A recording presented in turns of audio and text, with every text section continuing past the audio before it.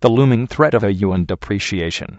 Sino-American trade war could trigger a currency shock in Asian markets. When the Asian financial crisis occurred 20 years ago, many nations in East and Southeast Asia succumbed because they were following inconsistent domestic and international economic and financial policies. But one trigger was the 50% fall in the Japanese yen against the dollar between the end of 1995 and the summer of 1998, amid the American stock market's bull run that lasted until 2002. Fast forward to today, and the dollar is on a roll again thanks to a strong economy and tensions between its fiscal and monetary policies. Higher U.S. interest rates and a stronger dollar are already raising debt interest costs for Asian borrowers, but this time the falling Chinese yuan looms as a proximate cause of trouble. Asia's vulnerability to developments in U.S. financial markets has been widely noted. It is true that unlike the Asian financial crisis of 1997-1998, most countries in the region have stronger foreign exchange reserves. They are better positioned when measured against important indicators such as months of import cover, short-term debt, and foreign debt ratios. Most Asian countries have current account surpluses, and even those with deficits, such as India, Indonesia, Myanmar, and the Philippines, do not look overly challenged. But while the sensitivity to shocks is lower than it was 20 years ago, there is no cause for complacency. And there is still a potential spoiler, the yuan, which is now under downward pressure, but which was an agent of calm in the last Asian crisis. The yuan has weakened by more than 8% against the dollar to 6.83 yuan from a high of 6.28 yuan in March.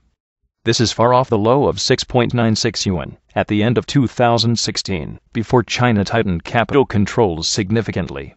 To some extent, this reflects the market's reaction to the evolving U.S.-China trade war, as well as some guidance by the People's Bank of China. But it also has to be seen in the context of the cumulative consequences of tighter Chinese financial policies over the last 18 months, which has resulted in the loss of economic momentum. In response, there has been a recent loosening of monetary and financial policies, in which bank reserve requirements have been trimmed 3 times this year. Short-term interest rates have eased, and longer-term rates have dropped more markedly. In this context, a Sino-American trade war is not only most unwelcome, but also untimely. In July, the U.S. implemented a new 25% tariff on $50 billion of imports from China. U.S. President Donald Trump threatened to increase the tariff rate from 10% to 25% on a further $200 billion of imports from China if the latter retaliated, which it did, and even subject all $500 billion or so of annual imports to tariffs. Beijing's riposte was to threaten variable tariffs on an additional $60 billion of imports from the U.S. since China only imports about $150 billion of goods from the U.S. The scope for its own tit-for-tat tariffs is almost exhausted. If it wants to continue hitting back at the U.S., it will have to resort to some combination of currency depreciation and the use of its extensive system of regulations to target U.S. products and companies doing business in China. As far as depreciating the yuan is concerned, the Chinese authorities are moving into dangerous territory. So far, the 8% weakening in the currency against the U.S. dollar has more or less compensated for the U.S. tariffs imposed. But because China's tit-for-tat tariff capacity is limited, any further broadening of U.S. tariffs, as Trump has proposed, would require the currency to decline further in value to around 7.25 to 7.30 yuan against the dollar or even more. This would take the currency back to levels not seen since the major currency reform and alignment of multiple exchange rates in 2008. From a technical perspective, chart investors worry that the fall of the yuan to below 7 to the dollar could open the way for a marked depreciation.